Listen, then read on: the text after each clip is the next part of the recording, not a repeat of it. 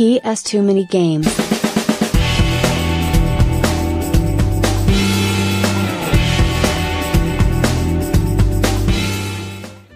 Hello guys, welcome to a very impromptu episode of PS Too Many Games. What is this impromptu?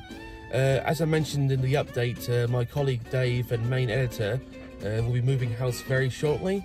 Well, he's in the process of doing that as we speak. Hence, there will be no help from Dave for the editing this weekend because obviously he's got far more important things to take care of, which is fully understandable. So what does that actually mean? That means I'll be editing this weekend's episode. So this can go one of two ways.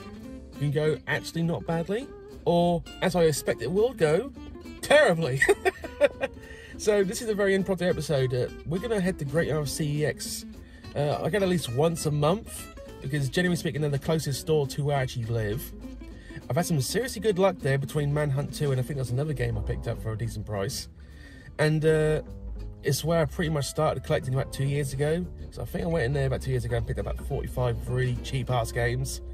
And since then they seem to know me reasonably well, they know what I'm doing, so yeah, we're going to head there first. We're probably going to head to charity shops in between and cash converters.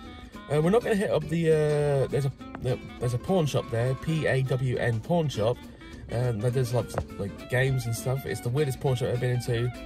Every time I go in there, nothing changes for the game, so I'm probably going to skip that one this time because I don't need to go there. No, my luck, they've probably got a shitload of games in. No, I'm still not going there. So anyway, we're going to head off to Great Yarmouth now. Just getting some fuel in a second, so I'll see you on the other side, guys. Kind of going out. We're just going to wind up back here anyway. Right, guys, so shop 1 will be Cancer Research UK. I think I've been there a couple of times. You might see it in the background there. This is a very large charity shop in Great Yarmouth. One of the largest charity shops I've ever been in. It does speak for Great Yarmouth though. For those who don't know or don't actually care, I'll just tell it as is. Great Yarmouth, I think, is officially in the top 10 most deprived towns/cities in the country. A bit like Blackpool, Margate, Rhyl, all like seaside towns and cities that have just been left to just decay over the last 50 years. It does need some like funding and investment, but it's not all one way. That, to be honest, there is a little bit of defeatism in Great Yarmouth also. There's always a bit of that too. Some people need to like help themselves before they can get help, you know what I mean? When it comes to like trying to make the town better. That's just an opinion, but that's just the way it is. I worked at Great Yarmouth for nearly 10 years straight, so I can roughly gauge that. But yes, this town could be better, only if people are willing to try and make it better. Wow, that's a bit like Confucius shit, that wasn't. Confucius say! Sorry, let's go inside anyway. Yeah, so as you can see, it's actually quite a large store next to Sports Direct. Once again, just screaming out Great Yarmouth. This place is usually packed as the rain sound, so I'm hoping it's going to be packed. Actually, this place should be interesting. If I find anything, it would be great.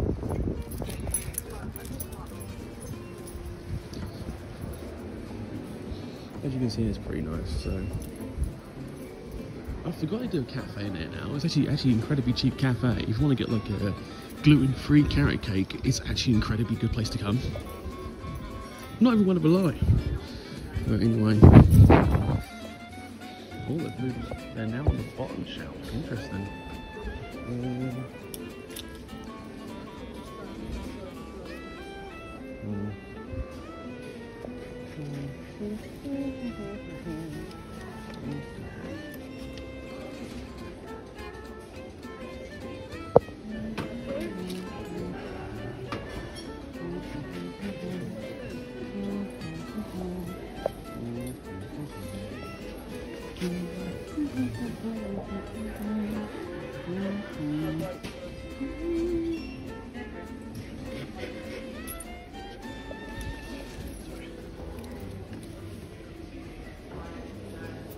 Yeah, so as you can imagine, absolutely nothing here. I think people are starting to cotton on to like getting games in charity shops.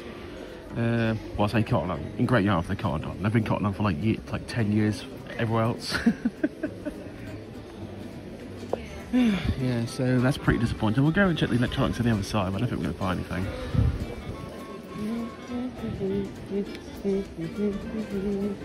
Oh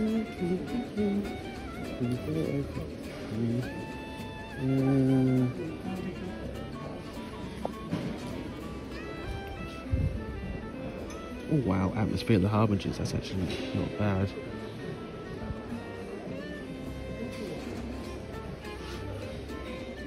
Maybe another day, but not for now.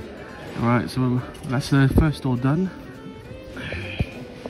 Right, so first store down, absolutely sod all worth anything. You might have seen like Sing Along with Disney, already got that, and one of the SingStar games already got that. Obviously I've picked up like 2 games in the past there, so it was worth a try, but nothing. So we're going to head now straight for CEX inside the centre of town, where there's a couple of games I'm actually looking to pick up. We'll see how I record them. Also, very side note, you might, no, I'll be honest about this, you might notice my camera work isn't amazing. Sometimes it'll be shaky camera, a bit like this. Couple of reasons for that. One, obviously I'm using a phone to do most of my recording because it's just simple, and the camera on this thing is actually fantastic. 2, if it's a windy day, it's kind of hard. And that happens more often than you think. And 3, and most importantly, when I'm inside a store or at one of these like gaming conventions, it's nigh on impossible to film perfectly, because as you can imagine, your elbows are like that sometimes. Like, for instance, right now, I would hold the camera like this, with a hand like that. So my elbow is about half a metre out. Imagine me trying to film someone next to me, and I'm just putting the elbow right in their face. Just not cool. It's just not cool. But most importantly, I try not to film people for obvious reasons, because A, they don't want to be filmed. B, it's kind of rude to film random people. And C, I try to respect privacy as much as I can. I'll film anything that doesn't... I'll film obviously every game I can, but I'm a bit wary of people. Obviously you've seen Dan and obviously Dan and friends before, because obviously they've got their own channels and they're my friends, but I try to respect people's privacy. Even if I can say that properly. Anyway, I'm getting sidetracked again. Let's move on. I got a coffee while I was out there, so it wasn't totally a massive loss. Caramel latte. Try it. They're very nice. Right, guys, so we're now walking into Cex Great Yarmouth. This is part of the car park, as you can see. About a 2-minute walk. I'm not going to show the whole thing because at the end of the day it's going to be quite busy inside town, so I'm going to cut out here. And we're going to pretty much come back to when I'm outside the store, so see you in about 10 seconds. We're outside CEX, the rain has literally just started coming on, so I'm about to get inside real soon.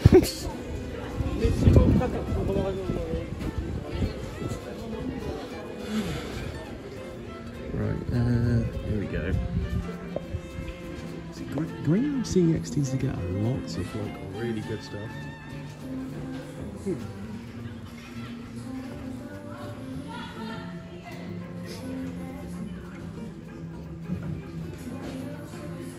I mean, there's a lot of boxed N64 goodness in here, including glove. Glove? Interesting. No word of a lie, I have seen at least 3 different copies of Castlevania 4 in this store in the last year. It's actually kind of hilarious.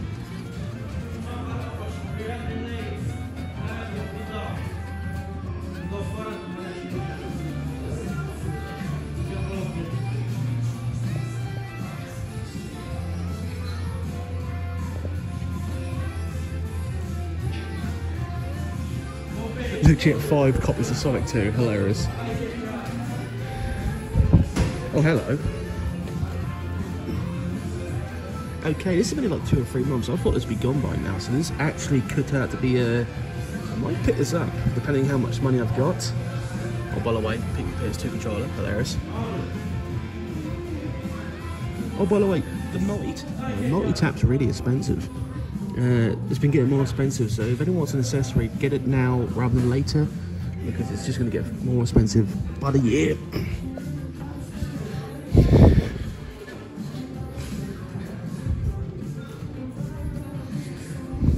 If I've got a tip for anyone who wants to start collecting, I would choose Xbox 360 or PS3, because they're just getting to that point where they're just an old enough to be like considered really retro. The graphics are reasonably good. Yeah, that'll be a good choice in collecting. They really would.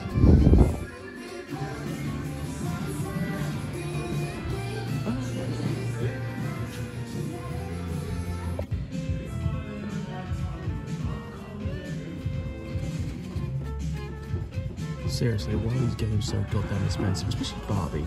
Actually, the Barbie film just came out. That might actually go up for the roof. No, I can't buy it in public. This can't.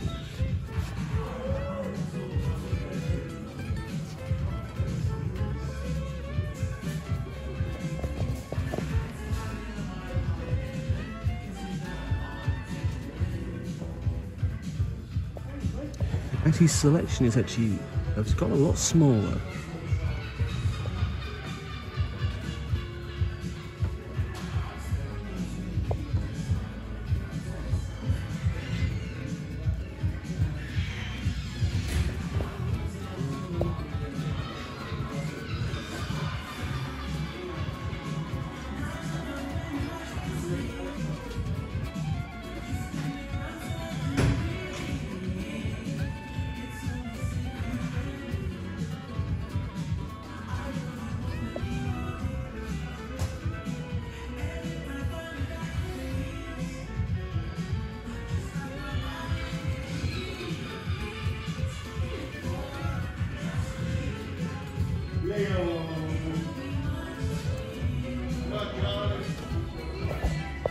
Right guys, if I'm squinting that's because it's bright as hell at the moment, but we just came out of CEX, picked up a couple of things, you'll see later in the video.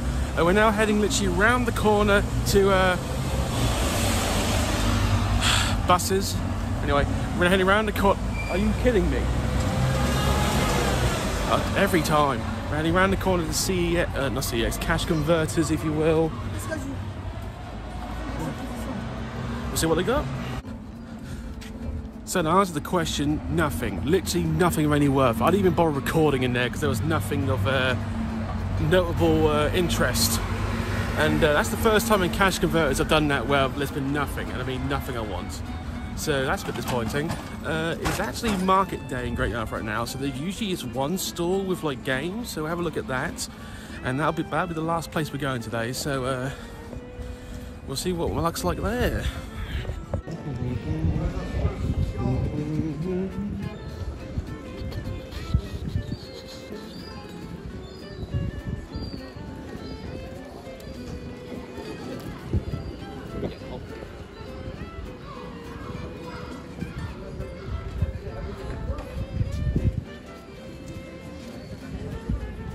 To be perfectly honest, it's probably the brightest day we had in a week in Great Yarmouth, or Norfolk even if you will. It's been absolutely pissing down for the last 5 or 6 days, so I'll take it. I'll take it. It is July.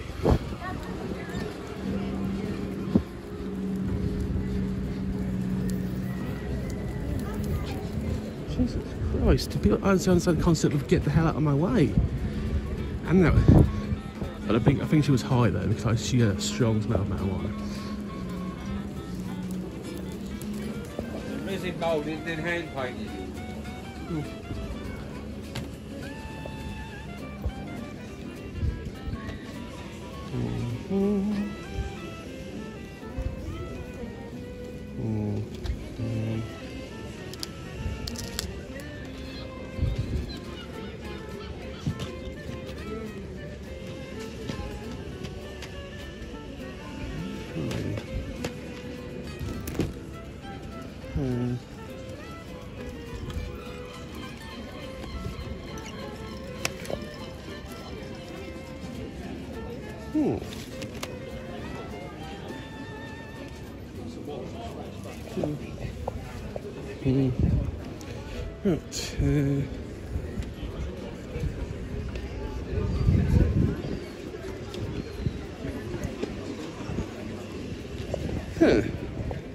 So they had literally nothing of any worth in that store.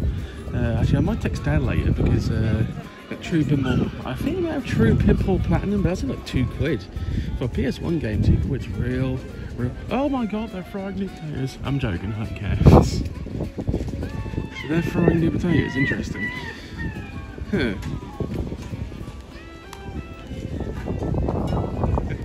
£2? Jesus Christ. Anyway, I'm getting distracted. Right, I don't think there's going to be anything else, so we're going to head back to the car and we're going to do a quick synopsis of this trip.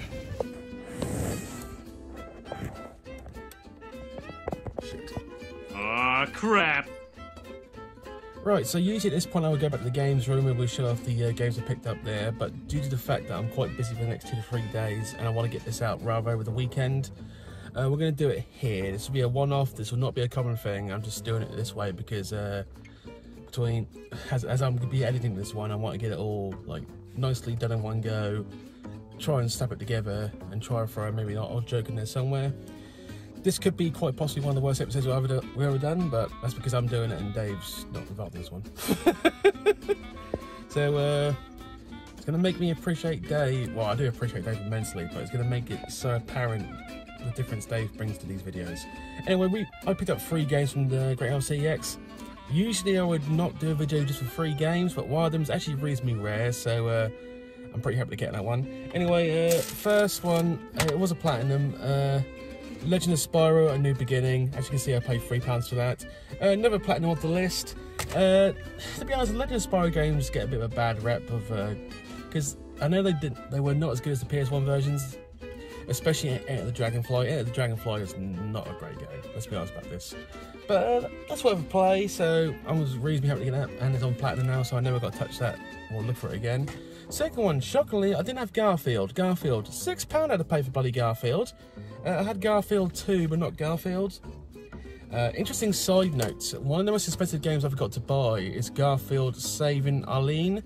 That is a ridiculously expensive game, and I have no idea why, but we're talking like upper, like, I think we're talking like something like £60 upwards you're going to pay for that game. I'm going to have to like Google, find out why, and come back with an episode, but yeah, that's one of the hardest games to find, and I have not seen one copy of it yet. So I'm assuming it was released in very minimal quantity. That's the only thing I'm thinking of, but yes, that is going to be one of the hardest games to find for a Garfield game. Anyway, but the main event, and the reason I really went to Cex today, and if anyone's seen the short, you know I probably put this up. Project 02.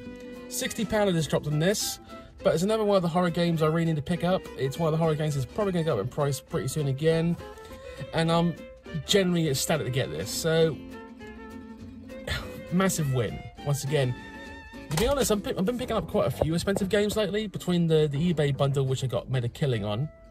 By I say made, I mean I saved a lot of money on. Between that, Haunting Grounds at Norwich Game Market, this. We're doing very well for some of the rare games lately. I need to really start thinking about getting some of the games that are over £100. Interestingly enough, there's about 20 games that you're going to be paying 3 figures for these days. I've got one of them, Kingsfield 4, you've seen it already. But if I was going to buy from a CEX, which I'm probably not going to, by the way, because I wanted to get them cheaper, I'll be paying 3 figures. So eBay might be coming in handy for these, because I might save maybe £10, £20 there, which doesn't sound like much, but to be perfectly honest, when you're trying to get a collection, little savings there and here and there make a massive difference. And there's some games I don't really want to play 3 figures for, because you think to yourself, why is this game worth 3 figures? And you have to Google it. Obviously, things like Rule of Rose and the Manhattan game, I keep forgetting what the Manhattan game is. Those games are going to be paying at least £400 upwards for both of them. That will be a hard day. That will be a painful day. But I committed to this, and I'm going to try and see it through. Interesting that the collector's editions of versions, finding them is hard work. For instance, Ultimate Spider-Man, the collector's edition, the one with like Venom on front, that's a rare version. That's like £28 upwards. That's hard to find. The Scarface game, that collector's edition, that's a reasonably hard to find too. That's even paying about £20 for that torso. So the collector's editions are going to be interesting ones to like look for. Obviously, the God of War special edition. I saw that at Norwich Game Market. Well, I didn't see it. I missed it apparently, and Dan saw it, and then, you know what I mean. I'll find it anyway. So anyway, that's going to wrap up this very impromptu episode. Please, I'm going to say it because I always say it every episode now. I hate saying it, to be honest. Please like, comment, and subscribe. I hate it. It's so cliche. I do reply to nearly every comment. If I don't reply to the comment in like for hours, that's because I'm working. Simple as that. Or I'm nowhere near my phone. Simple as that. I'm sweating like hell. So hot at the moment. Obviously, this was going to be the London Gaming Market episode, but that's going to be now next week. I don't have any plans after that. Obviously, by the time you've seen the London Gaming Market episode, I would have been and gone to Nottingham with Dan. And so hopefully I will find some really interesting stuff there. Interesting note, Nottingham has 5 CEXs, 5 of them. Why they have 5, I have no idea, but there's 5 in like a general radius, so that's going to be an interesting day. Also, there is a certain museum we're probably going to go to, which I'm going to record because I'm actually looking forward to that. So it's going to be a fun-packed day. Just for those who are curious, because Nottingham's not close to me, I would have to get up like 5:30, pick up Dan for like 6:30, then like 3 hours or 4 hours to Nottingham. So by the time we get to Nottingham, it'll be like 10 o'clock, and we'll probably be there for at least 6 or 7 hours, like doing our stuff. So we literally are on the go from early till late. So it does pay off because at the end of the day, I enjoy my stuff. I enjoy myself. I do find and get games I really need. And obviously I hang out with Dan, which is, I enjoy the hell out of it. He's one of my best friends, so yeah. And also I'll be bringing another one of my best friends, Scott, along with it too, because, well, Scott is my best friend. Well, the best friend, really. I'm getting sidetracked. For those who don't remember Scott, Scott's one of the people I kidnapped for the D&D episode at the start. So I'll be kidnapping his ass again for this one. Anyway, thank you for watching. Have a good rest of the day / evening, and I'll see you later, guys. Bye. The hell was that?